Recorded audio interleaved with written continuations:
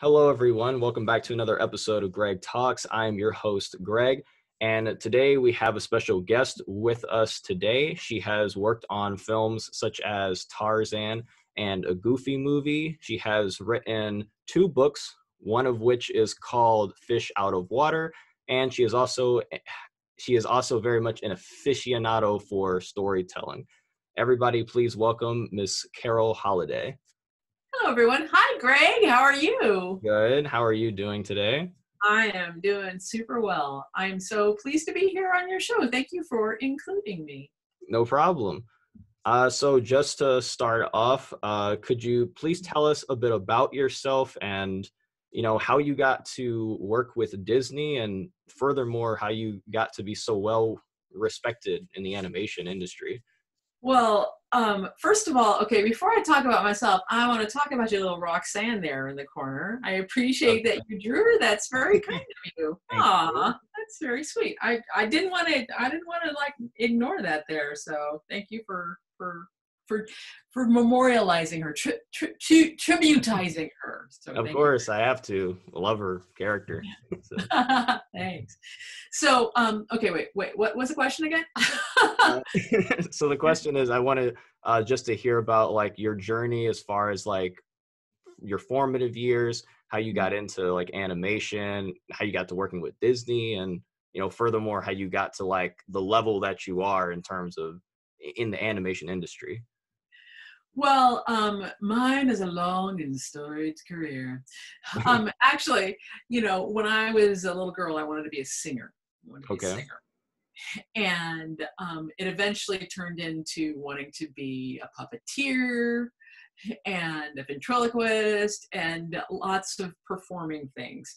And my mother, who I love, Mhm.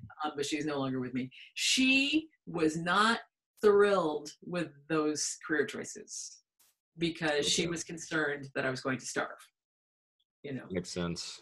So her diabolical plan was to actually push me in that direction and, along with my stepmom, get me in dance class and in piano and, all of these things, hoping that I'd burn out. Mm.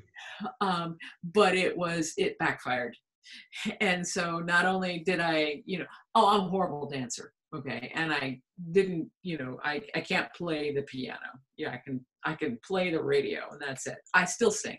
But it made me want to go to Broadway, maybe want to be a Broadway performer. Um, and so I went to California Institute of the Arts, which is a school in Santa Clarita that has an animation department, but I went there for theater. Okay. And I had gone to high school. When I had been in high school, they had a huge performing arts department, think Glee. It was that kind of thing before Glee was a thing. And so going to Cal Arts was a big culture shock for me because they were more the sort of dark, brooding, theater stuff. And I'm like, I just want to go to Broadway and sing and dance, and they were like, yeah, no, we don't do that here. And by the end of my first year there, a lot of things conspired so that I ended up becoming a Christian. And I looked at my current trajectory in theater and I thought I was going to have to compromise too much of what I believed as a Christian. So I had friends who were in animation and I would go visit them all the time. And up until I made this decision, at one point I was visiting one gentleman there and he asked me what I had done that day. And I talked about, whatever deep angsty thing I had done in theater class. And I asked what he had done, and he said, "Well, we had Chuck Jones come to talk to us today." I went, oh, "Chuck Jones? You had Chuck Jones? Oh my gosh!" And he's like, "Do you know who Chuck Jones is?" I said, "Yeah, he did the Grinch and the Tom and Jerry with the Grinch eyes." And he's like, "Get out of theater. There's no reason why you should know that." And I was like, oh, stop it. Well, then I became a Christian, and then I, looked at my life, and I was like, you know what? I'm gonna check out the animation department. Okay. So I went to the dean of animation, and I wrote him a big long letter and let him know that God wanted me in animation. And he read it and he got back to me and he said, "But you can't draw." And I said, "Well, God wants me in animation." So he told me to go out and do some drawings and come back. So I was working at Magic Mountain as an airbrush t-shirt artist. And Okay. so on my break time, I would just draw the people that I would see and I'd bring it back and he'd go, "Okay, do some more." So then I came back the next week and he's like, "Do some more." And so after 3 weeks, he told this one guy, he says, "Carole still can't draw, but I'm going to let her in on her enthusiasm." So that's when I transferred over into animation and sort of stuck with that for the next 3 years and graduated on that. And at the end of my time there, the dean called me into the school and called me into his office. And he said, "When you first got here, you couldn't draw, but now you're a wonderful draftswoman, but you'll never work at Disney because you're Black and a woman." And that was my first job. Was out of school, I had a job while I was in school working for Marvel, not the Marvel, it's still the same thing, but not the Marvel that it became, but a different Marvel studio, so like Muppet Babies and that kind of stuff. But when I graduated from school, my first job was working for Disney on Oliver and Company. Okay. And so it just kind of sort of went from there. My career just kind of bounced around from there. But that's how I got into animation. It was quite not by my choice. I always liked drawing as a child, but they say a vocation is a calling. And I believe that, the animation industry is my vocation. So. Yeah, I would say, yeah, that's very inspiring, I guess, to hear that from where you started, even though it was like in the arts as well, that through religion is what kind of led you to animation. Because when I see other people, I don't know if I necessarily hear that a lot. When it comes to like how people got in animation, usually it's a lot of them just got inspired by like cartoons, and one thing led to them going to Cal Arts or to some of the other art schools. So that's very interesting, but also pretty cool, I might add, because I'm also a Christian too. Nice. Personally, like, I believe that my calling, for one, is to help people through like creating, and specifically I'm studying engineering, but wow. But also, like, I have talents in the arts as well. I mean, as you can see, like, this is one of the many things that I can do. But yeah. And I just want to interject. I have like a huge recent within the last year respect for engineers, because I'm trying to develop a little kids show about a girl who is an engineer. But when I was trying to find, sorry, that'll make me tear up. When I was trying to find a hook for it, a friend of mine who's an engineer says, "Well, we just want to solve problems," and it's, I always just thought of, up until that point, engineers as just these sort of brainiacs with, rollers, but to see the world around me, as engineered, for want of a better word, I'm using the word in the description, engineered to make our lives easier. Right. Somebody came up with that. So you have a wonderful job. You have a wonderful thing. So keep doing that. Sorry. Thank you. Thank you so much. I'm okay. But that also leads me to like my next question. What like animators specifically like inspired you when you got into the industry? Like, and it doesn't have to be Disney animators, but in general, well, Bluth was one of them. Okay. I loved The Secret of Nim. And also, you know, of course, the Nine Old Men. You know, when I was a child, first movie I saw was 101 Dalmatians. One of the first movies I saw. It Okay. was on a double bill with Snoopy Come Home, but but for some reason, you know, those dogs stuck with me more than Snoopy.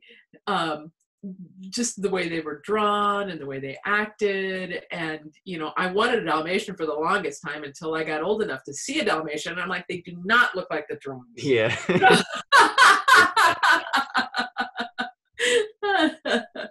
But yeah, so you know, going back that far, I mean, I loved Roger, the animation of Roger coming down the stairs singing Cruella de Vil. You know, and it's just like he moves like a real person. You know, so that those early, as a child, those things sort of imprinted on me, even though I didn't necessarily know animation was a job. Yes, I did draw in the corners of my pages of my books, and flipped it, but it was just more the fascination of watching that movement, not like it was something I wanted to do. But those things stuck with me, so that once I got into animation, I wanted to do things with human beings, or wanted to tell, it was originally animation before I got into story, but I just loved the concept of being able to make a drawing move like a human, you know, in an exaggerated way, not like super rotoscope, but like, Right. yeah. Okay. Yeah, animation, like for me, like a lot of the guys that I saw, and I know of a lot because I'm a cartoon aficionado. Uh-huh. But like Bluth is a person I've checked out his work. He's definitely inspiring. But I also want to say like another name for me at least is the Craig McCracken. I think What did he animate? Craig is he not an animator? I don't know. I don't know. I don't know everybody's name, so I'm, you know, I know I shouldn't say that, Okay. but yeah, yeah. I would say What has him. he done? What has he done? What has he done? The most notable work for me was Foster's Home for Imaginary Friends. Oh, okay. He made Okay. that cartoon. Mm-hmm. And then also Genndy Tartakovsky with Samurai Jack Okay. Yeah.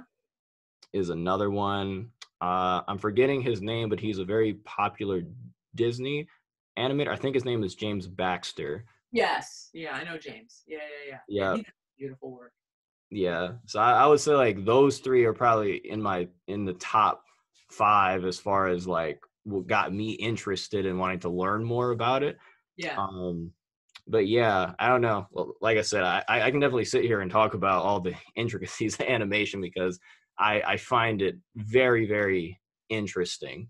Uh-huh. So, but Yeah. I'm going to move on to the next question, Mm-hmm. which is what was the process for getting into Cal Arts? If you could describe that. Well, for me, like I talked about a little bit earlier, it was different than like a lot of people where they generate portfolios. Mhm. I think it's been so long. I think I might have brought like some drawings that I had. Like I wanted to be Charles Schultz as a kid. Mhm. In addition to wanting, you know, moving into acting, you know, I was just like, I had my little characters, and I got them copywritten, and I, you know, tried to get syndicated, you know, as a kid, and so I had these characters that I drew all the time, and so that is what I showed the dean of the school, and he said that I couldn't draw. Wow. And so, you know, from there, it was my really, I mean, if you look at my stuff back then, it was, I'm not talking about my cartoons. I'm talking about what I did to get into the school, where I just like, I drew basically like round heads, and more or less they were bad. They were bad. But like I said, you know, God opened the door. You know, there's a verse that says the king's heart is like water in the streams of the king's heart is like water in the hands of the Lord, and he turns it in whichever direction he pleases. You know, So in the end, my bad drawings, God knew in this guy's heart to let me in. It's like I said, most people have to turn in portfolios and Right. have them be really super on point to get in, especially now because it's such a competitive field. Definitely. Yeah. Hmm. Would you say, so I'm assuming like back then it wasn't as competitive, I guess, to do. It was competitive. I just, sort of slid in. Oh, Yeah. there's nothing wrong with that. I mean, hey, you got to get your foot in the door somehow. Yeah. I'm not mad at that. So, Yeah. My classmates, the people I graduated with, were Tony Fucilli, who designed and looks like Bob Parr, Greg Vanzo, who owns Rough Draft Studios, okay. Clay Hall, who was like, mostly running Disney Toons for a while. Doug Frankel, who's up at Pixar. I mean, so lots of big people were in my class. So it's not like I was in with a bunch of people who were like, hey, I like to draw stick figures, so my class was no slouch. I mean, the class beneath me had Rich Moore, who Yep. directed, Zootopia, and James Reardon, Russ Edmonds, big people. So it was a thing even then, a force even then. Okay. Yeah. Rob Minkoff graduated the year before me. So. Oh yeah. Yeah. So those are all like definitely big names though, including your own though. I like, yeah. You're up Yeah. there too. But that should be an encouragement to people. It's like, it's a little different now. Sometimes, kids will, contact me and they'll say, my school won't let me in because they say that I'm not good. And I'll look at their stuff and I'll be like, no, you're not really. But I don't say that to them. Mm-hmm. I say, if the school's not going to let you in, there are plenty of other places. There are plenty of other things to do. I mean, you can just keep drawing and keep putting your stuff out there. Doesn't mean just because they tell you no. If you really think that this is something you should be doing, there's plenty, especially now with the internet, there are plenty of avenues of getting yourself out there and continuing to build on your craft. So, and who knows, you might set up the next style by just putting yourself out there and having good ideas.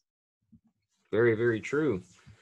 Okay, so my next question is dealing with equity and inclusion. Specifically, have you ever dealt with an equity and inclusion issue in your industry, and how did you come up with a compromise if things didn't turn out the way that you'd hoped? That's an interesting question. The industry has changed over the years. Mm-hmm.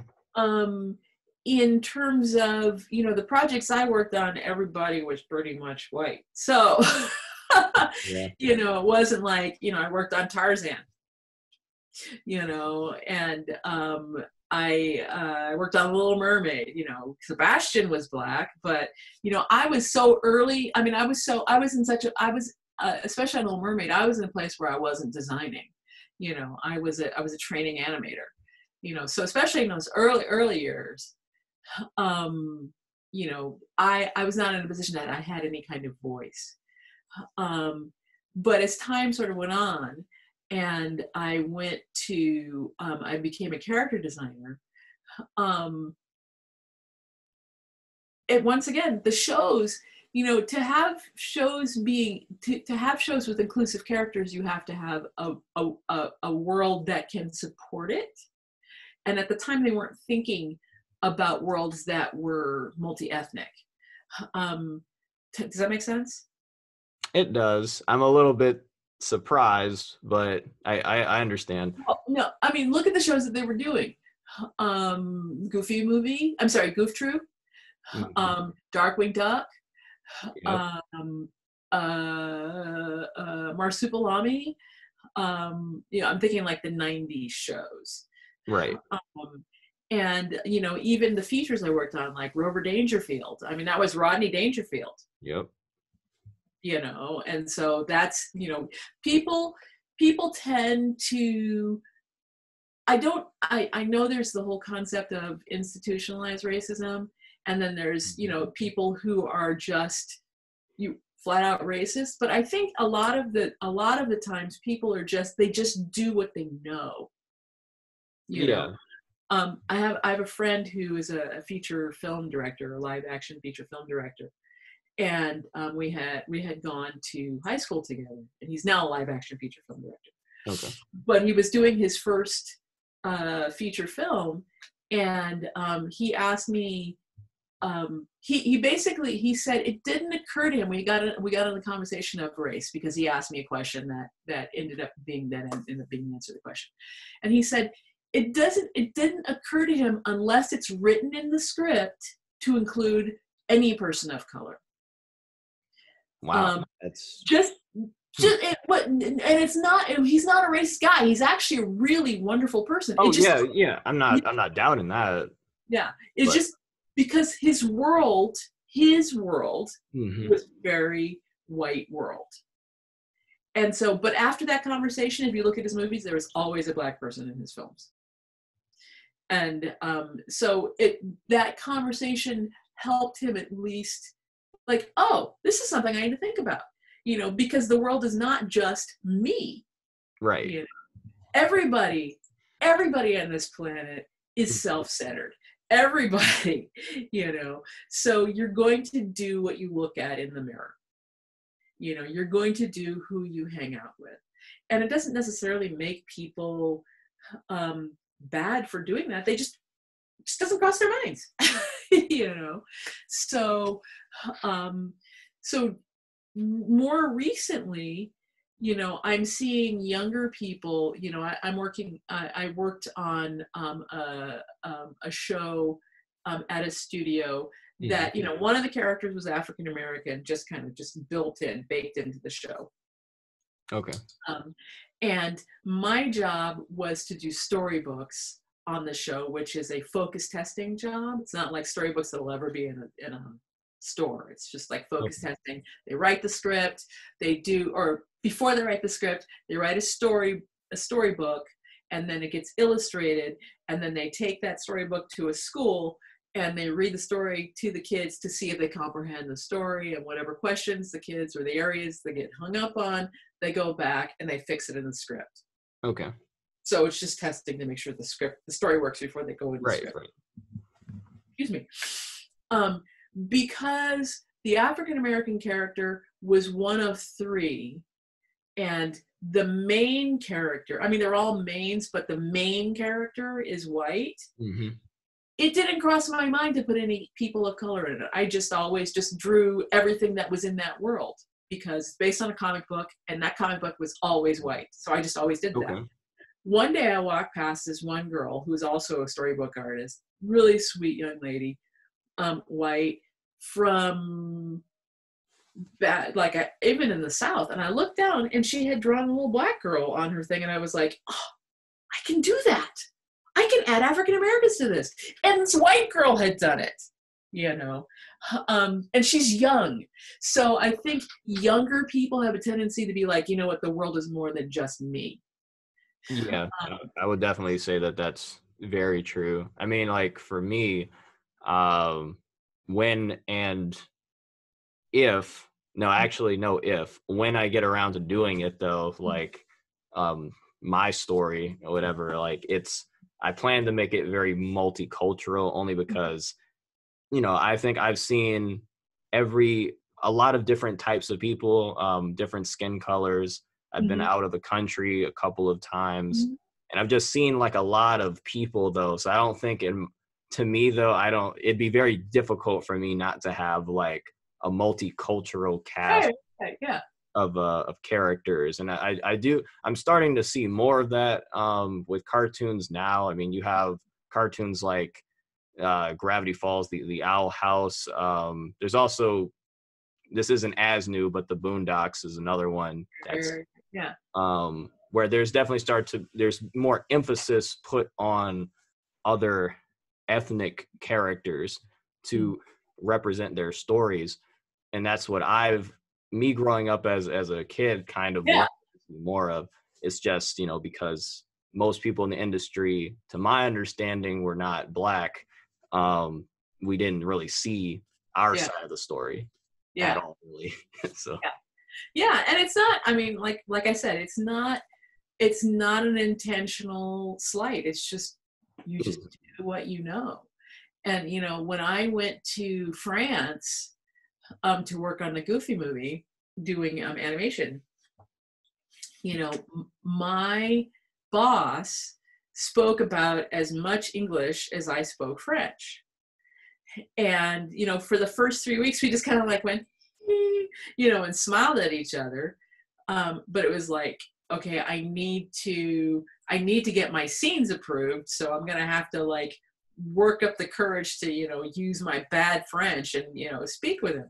mm-hmm. And so, you know, like the last time I saw him at work, this is 3 weeks in, the last time I saw him at work, he, you know, came over and he sat down and he haltingly, you know, spoke to me in English, and I poorly spoke to him in French as we went over my scene. Mm-hmm. And the next day he was not there. I'm like, where's Stefan? And they said, oh, he was in a horrible motorcycle accident. He's in the hospital now. And I went to the hospital that weekend to go see him, and he was all in casts and he was all, you know, trussed up and everything. And thankfully he survived and he's well. He was one of the key animators on Tarzan. And, but at one point, you know, we sat there and visited for a while, and I sat there kind of like drifting in and out of the conversation because I didn't speak the language. Right. You know. And there were other French people there talking to him. So after about an hour, hour and a half, his mother came in. Okay. And this was the first time she saw him, and she just started weeping. And so we were like, oh, you know, but I thought to myself, if people understood that there were people in other parts of the world who had moms that cared about them, they would be more understanding and compassionate of other people, you know. And so that was a big eye-opening moment for me, because, you know, my world is very closed, mm-hmm. you know, until I went to another place and saw somebody hurt and mourning.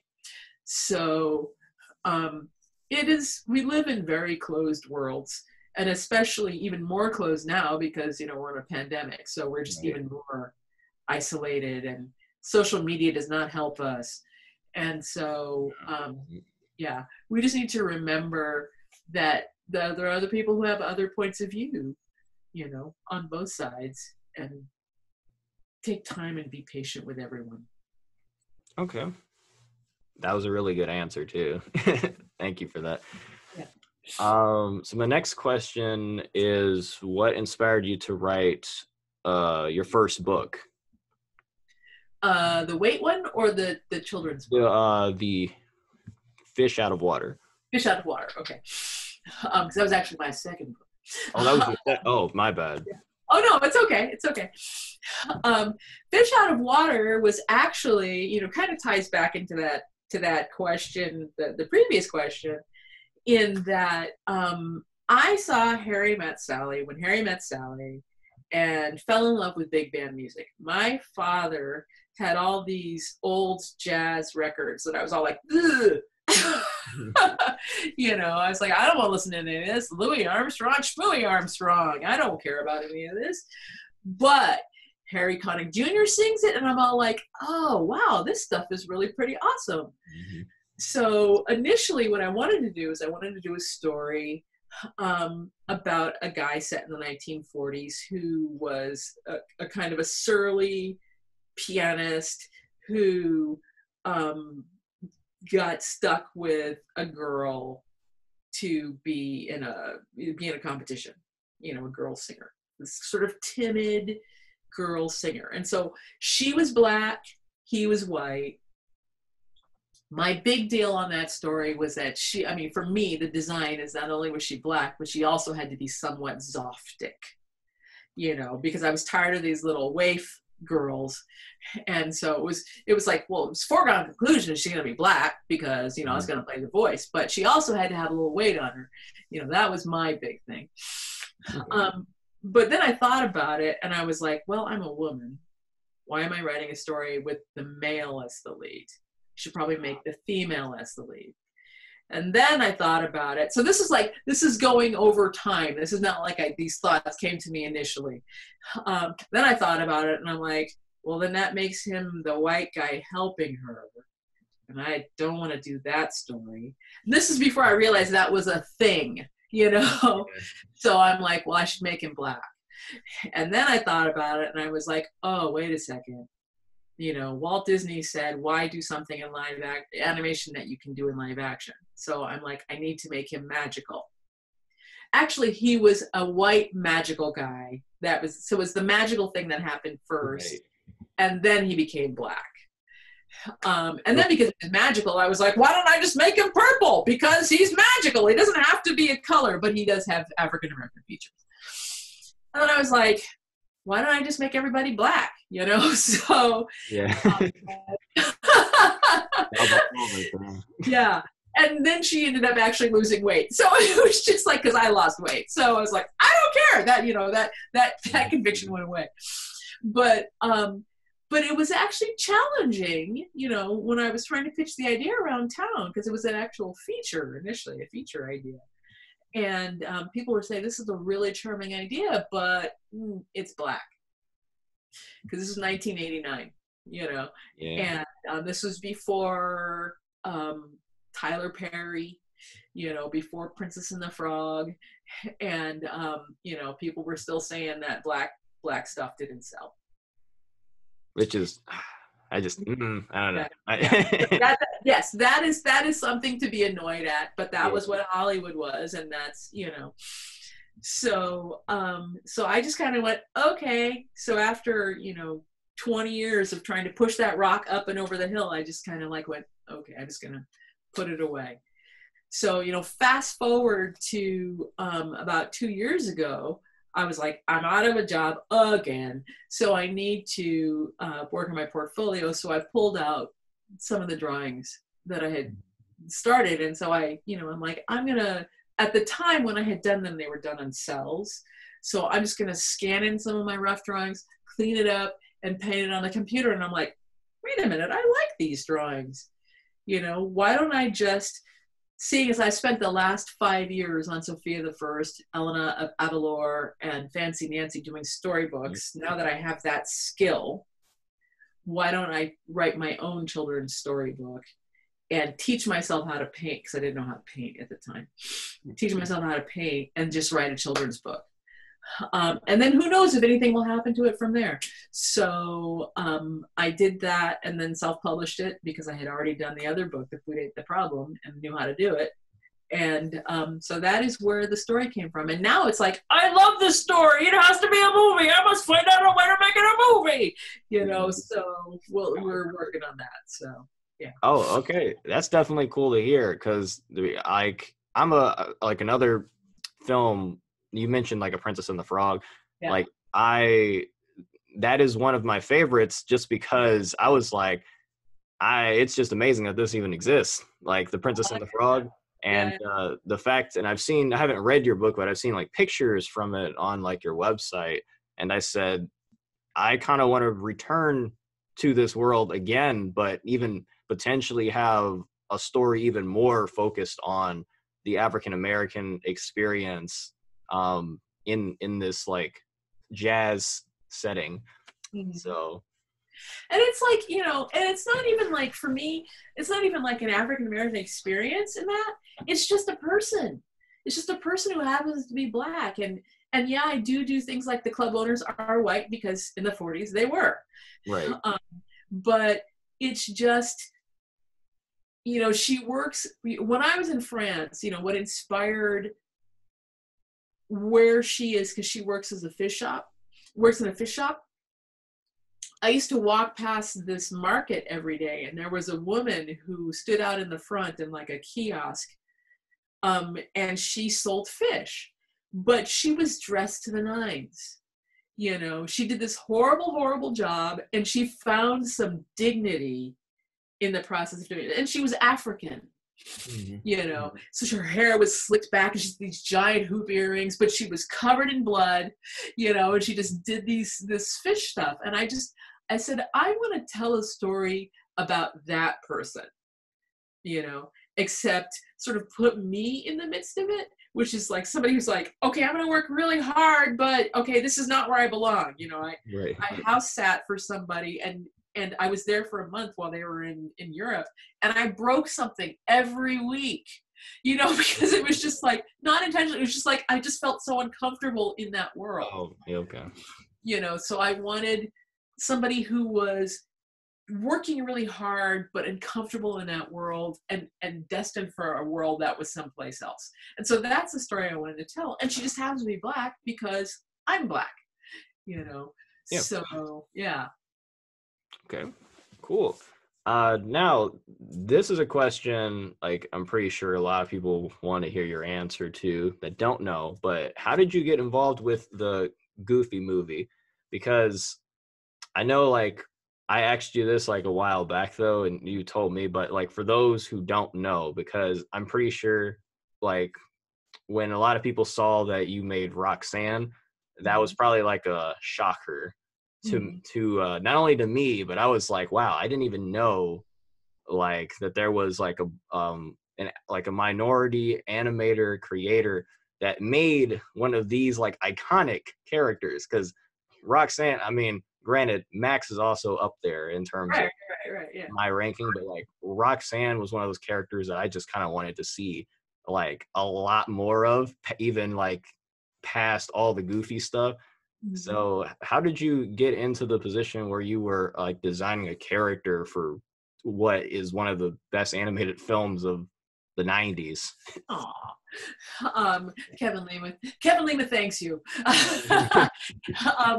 Yeah, I was working on the Little Mermaid TV show as a character designer, and I had this wonderful boss who really encouraged and pushed me to be a better artist, or encouraged me so that I became a better artist. He didn't push me to be a better artist. I was an artist already. He hired me, but he hired me actually as a somebody to clean up character designs.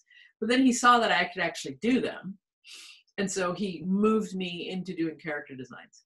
But he also pushed me because I just drew what came out of my head and off of my arm, and I didn't physically feel the characters when I designed them. So my drawings got like really way better working for him. Well, one day I had some drawings that I had left on my table, and I went to lunch. And when I came back, Kevin, who I had gone to college with, apparently had been snooping around my office.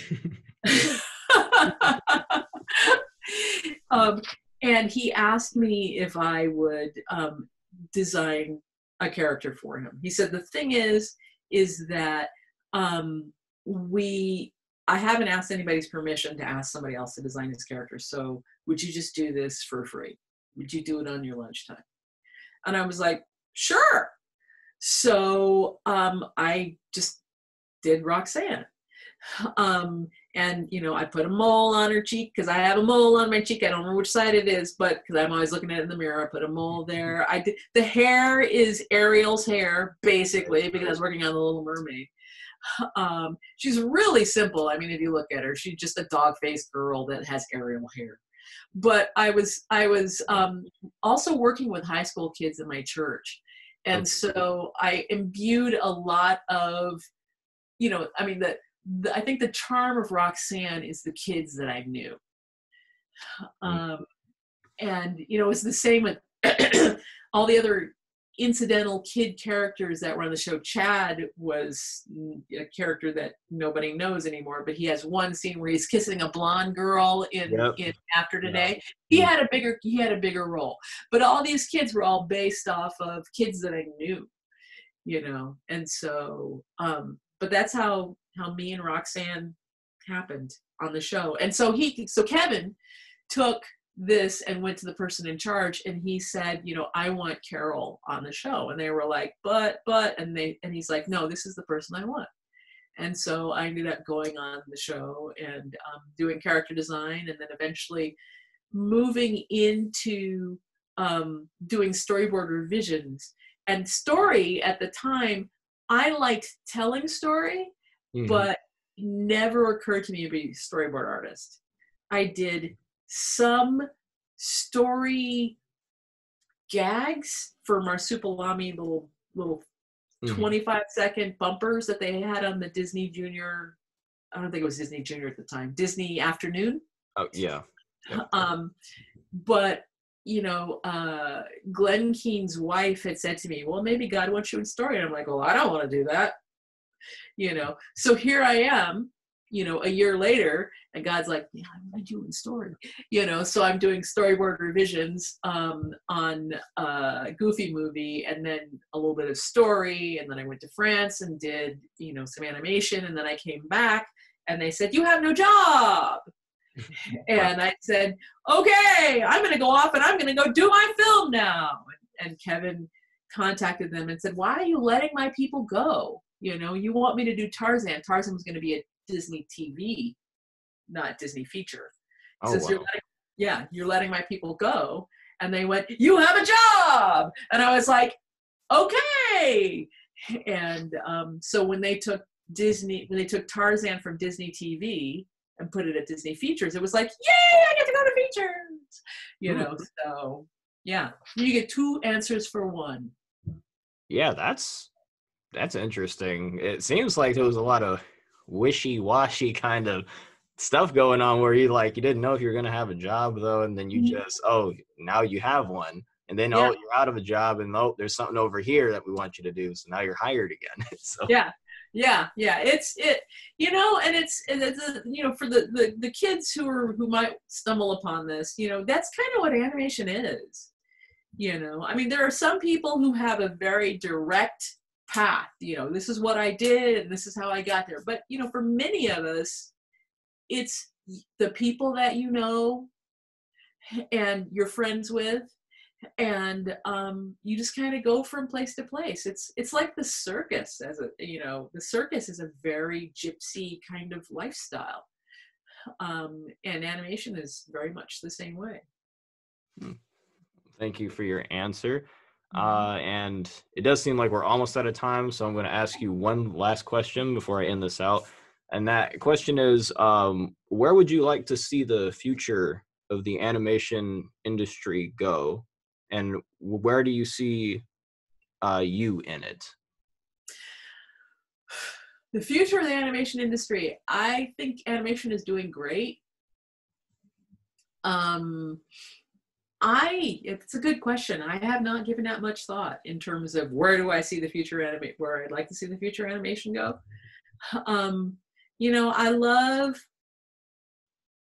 what's happening now. There's such a broad variation of things now, which is interesting. Before there was only Disney stuff, or Pixar, which is just basically Disney without the kissing. Right. DreamWorks, same thing. The giant world saved by geek. So it's like there's just like those 3 worlds. But then you have I Lost My Body, which is just an amazing film. It's a little gritty for me, but at the end I think you know which one I'm talking about, The Hand. I don't think I've seen that one. You need to see that film. It's amazing. I guess I'm gonna have to watch it now. Yeah, it's amazing. I was just blown away. I was like, this is filmmaking. The animation isn't that awesome. I shouldn't say that. The animation is great for what it is. It's just not what I'm used to in terms of Disney stuff, but it's just amazing filmmaking. So they're starting to, there's The Secret of the Kells. There's, just like all these just various different worlds that are that are saying that animation is more than just for kids. You know, me personally, I like films that kids can see, but also not talk down to kids.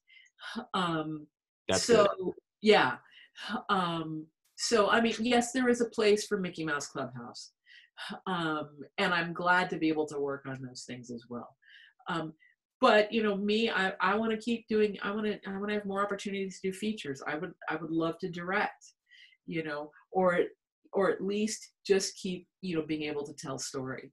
So that is where I see myself, and that's, you know, my thoughts on the animation industry. All right. Well, thank you for that response, and just thank you for taking the time just to answer my questions and continuing to inspire and to educate those who are interested in doing what you do currently. I'm pretty sure all of them, as well as me, are looking forward to seeing what you do in the future with your own show potentially in the works. And we definitely can't wait to see what fruits bear from that. Thanks. Thank you for having me on your show, and you asked some very good questions. Thank you. Now, for those out there who are looking to learn more about what Carole Holliday has spoken about on here and what she plans to do, I'm going to post all of her website links and her social media in the description below. So you can go and check those out. And if you want to support me, you can subscribe and like this video. And you can also go and follow Greg Talks on Instagram and wherever you listen to your podcast. But with that, I hope you all have a great day, and I will see you later. Bye. Bye.